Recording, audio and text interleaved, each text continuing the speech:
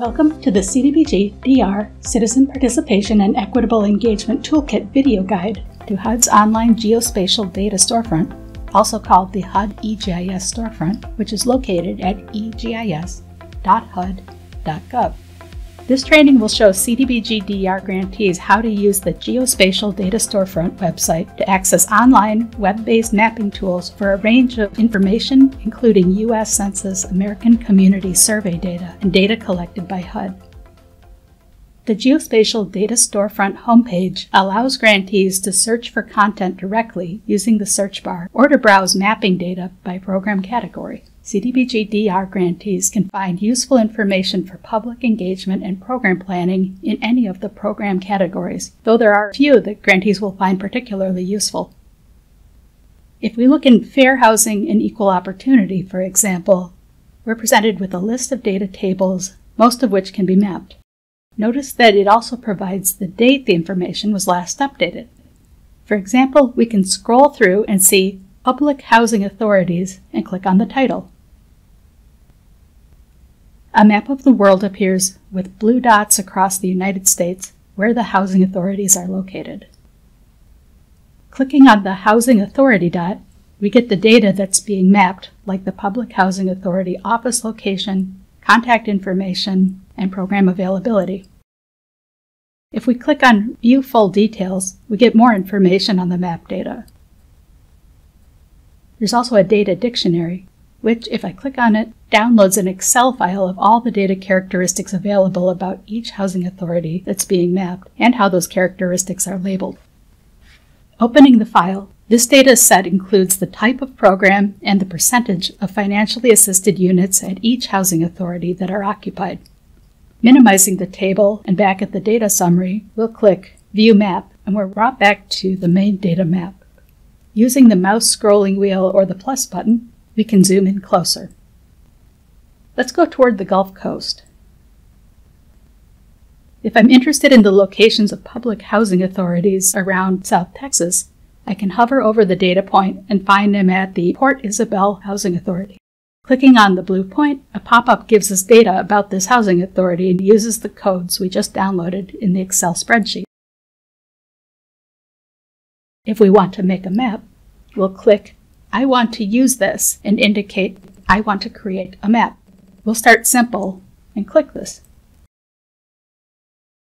We can add a point and label it,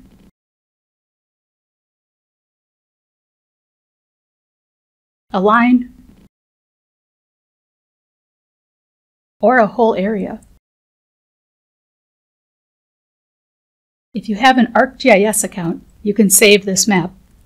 To create a free public account, go to Esri's Create Account page by searching the web for Create ArcGIS Public Account. I'm going to save my map and then use my browser's print feature to create a PDF. Now I'll click on the HUD logo at the top of the page to the Geospatial Data Storefront homepage. As you can see, there are both a lot of types of data on this website and many ways the data can be mapped and used. Now let's say we want to map data characteristics, not just by a location. We can look in Community Indicators and browse through the data available. The American Community Survey, or ACS, 5-year housing estimate data by tract is a data set with a lot of useful characteristics to describe people and housing. Like before, we'll want the data dictionary to find out what information is contained in the data set.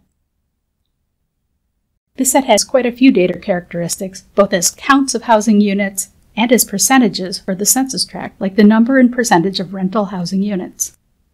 Let's say I want to create a map using advanced mapping. This opens ArcGIS Map Viewer. With advanced mapping, we can choose an attribute to show other than location. Let's pick the code for the percentage of rental housing units. It defaults to counts in color, which is good for something like the percentage of rental housing units, which will range from 0 to 100%. We'll click Done. Let's zoom into the same area of Texas as before.